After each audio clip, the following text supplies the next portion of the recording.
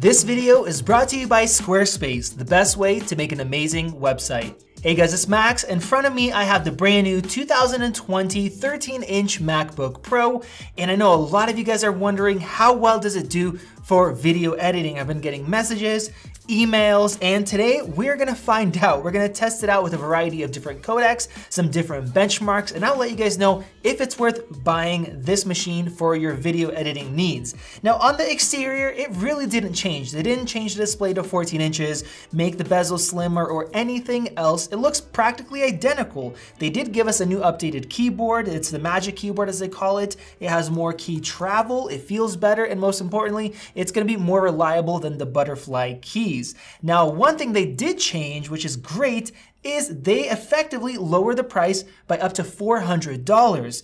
Now, in the past, this machine came with 256 gigs of storage, 8 gigs of RAM. Now, for the same price, you get 16 gigs of RAM and 512 gigs of SSD. That would cost you $400 to upgrade to that. I know a lot of guys would do that, especially on the storage side. That is excellent. Now, on top of that, if you want to get 32 gigs RAM, that is now an option. It's $400. And you can go all the way up to a 4 terabyte SSD. The SSDs are very fast, but they are spendy. I think for most people, if you're buying a 13-inch, unless you know you're doing very long video editing projects in 4K, you're probably fine not getting 32 gigs of RAM, especially if you're using Final Cut Pro. I'm gonna go ahead and click the CPU benchmark. We're gonna get that started. And this model right here, the base is an i5 processor, 10th gen. They do have an i7 option, but it's not that much faster, so I personally wouldn't spend the money on it. Now, one thing that I want to point out is that the base MacBook Pro for 2020 is still using the same processor as last year. So if you want to see how the base model performs, I'll leave a link in the video description to the previous video I made about it. Here we go, we have our results. Multi-core is at 4400, a little higher than that, and single core is at 1242. So the multi-core actually didn't go up by that much compared to last year, maybe roughly 10 to 15%, but the single core score went up by about 30%. That is a pretty good difference, and as it relates to video editing, that's gonna make a difference when you're loading up, say, audio files in Final Cut. It has to create those waveforms, or you have motion tracking software from like, say, Motion VFX, where it uses just one core. That is gonna speed up those kind of tasks. And now let's take a look at the graphics performance. I'm gonna run this metal test. One great thing that Apple did is that even the i5 option comes with the best graphics that Intel offers, the G7 graphics. And there we go, we have a score of over 10,000 metal score, 50 to 75% higher than previously. And that is gonna be making a difference in video editing. Now I'm running Cinebench R20, which is a rendering benchmark. What this rendering test really shows us is if you're doing, say, transcoding, it shows you how it's gonna perform and how much power it has to do that. And there we have it. We have a score of 1898 points. My previous run actually got 1911, so about 1900, and that's roughly 10-15% more than before if you're maxing out the CPUs. Next, I wanted to run Blackmagic's raw speed test, over 110 with the CPU. That is actually pretty good, and 87 frames per second with the graphics. So if you're gonna be using DaVinci Resolve, you're gonna wanna edit back 4K Blackmagic raw footage. Even 4K 60 shouldn't be a problem at full resolution. Now let's go ahead and open up Final Cut Pro. And before I run some of these tests and show you some real world playback and rendering speeds and how well this does, let me give a shout out to our sponsor, Squarespace.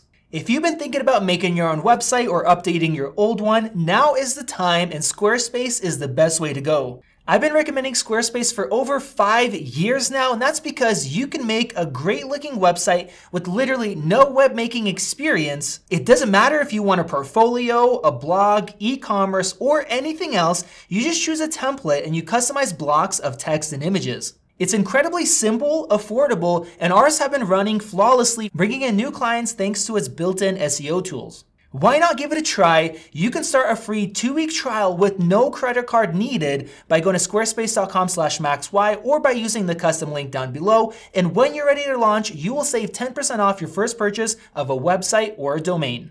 I'm gonna go ahead and start out testing Bruce X. This is a little test designed for Final Cut Pro to test its rendering speed. You can download it yourself and then make sure to export as ProRes 422, and you guys can compare the results that I get with your system. Let's go ahead and hit start. It looks like it's moving along fairly quickly here. Okay, this is interesting. And done. That took 36 seconds. Not bad at all. Now, the last time I tested it, I think it took 1 minute and 12 seconds. So that is a big improvement. Now let's get into some actual footage. I wanted to start out with something a little bit more difficult. This is drone footage, 4K 30 frames per second. I know a lot of people complain about editing drone footage. So without any effects, it's playing back perfectly smoothly. No issues whatsoever. The CPU is at 14%, graphics at 17. And let's go ahead and throw on a LUT as well. That makes it a lot more difficult. Bam, you guys saw that change. So here we have a bunch of corrections, saturation, highlights, shadows, midtones. We have the LUT applied. This is what a lot of people are gonna be doing. And this is at full 4K playback at the best quality, not the better performance. Not bad at all. Definitely some improvements. And if you guys saw the video on the MacBook Air, it just struggled. I told people, if you're gonna get the MacBook Air, even the new one, because of the cooling, just do it for 1080p, no more than that. Now I wanna do my standard 4K 5-minute test. It's a little bit more difficult. The footage is from a Sony camera, 30 frames per second, but I have some film grain applied and 2 LUTs. Let's see how it compares.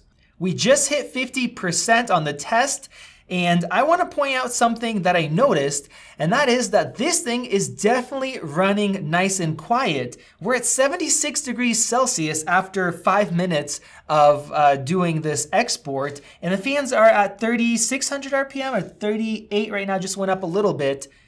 In this thing, I can barely hear it. The previous MacBook Pro was louder, and the MacBook Air that I recently tested was much, much louder and a lot slower.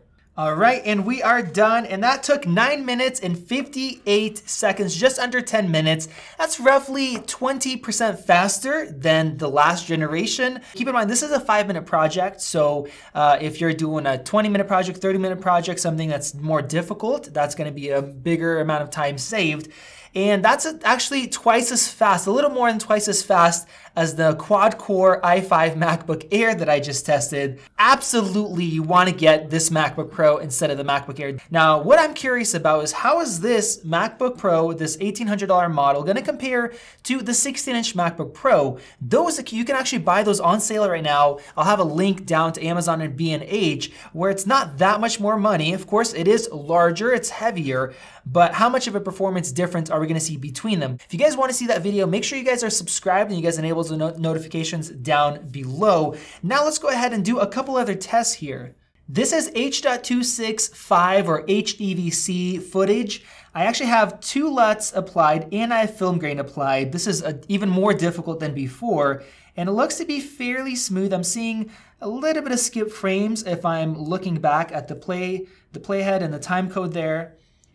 And I'm scrolling through, a little bit of drop frames, but actually better than I expected without the film grain, even with 2 LUTs. Now it's playing back perfectly smooth, so definitely better performance than before. Let's go ahead and export this and compare it. Okay, and that took just over 5 minutes compared to about 8 minutes previously. And that just shows once again, like I said in the previous test, if you're exporting and you care about speed, you should be exporting into H.265. YouTube supports it now. The file size is half of that with the same quality, so you can upload much faster. And as you guys saw, that took 5 minutes and it's a little more difficult instead of taking 10 minutes. If you have a half-hour project, you're gonna save yourself a ton of time. Now, I usually don't do this, but let's plug in the SSD. And I want to test out some ProRes RAW on this system. Typically, I just leave that for the higher-end laptops with dedicated graphics. This is 4K ProRes RAW, 24 frames per second from an FS5 Mark II with external recorder. Have some color corrections. I have a LUT applied, and it looks to be playing that back perfectly fine. Now, ProRes RAW is more difficult than standard 4K ProRes, and this is at the highest playback resolution. It's not twice as hard. It's about 80% more difficult. If you're doing ProRes RAW, that kind of stuff, should you buy a 13-inch? I don't know. I think a lot of you guys are interested in a 13-inch because you want the smaller form factor. It's a lot more compact. So overall, that is nice and smooth. Definitely better than I expected. And overall, what do I think about this new MacBook Pro? Well, definitely it's not like a high-end 16-inch and some of the other stuff I'm used to using, but we saw the performance differences. It's running a little bit cooler. You're getting 16 gigs of RAM out of the gate, larger SSD. That is excellent. I know a lot of you guys like the smaller form factor if you're traveling. It's just nicer to have something that's more compact. So if you're one of those people, there's never been a better time to buy a 13-inch MacBook Pro. I'll have links down in the video description where you guys can get some great deals. If you guys need a website, definitely go check out Squarespace. Give them a try. There's no risk involved, no credit card needed. They've been supporting the channel for a long time. I definitely appreciate that. And let me know your guys' thoughts on these new MacBook Pros. This has been Max, and I will see you guys in the next video.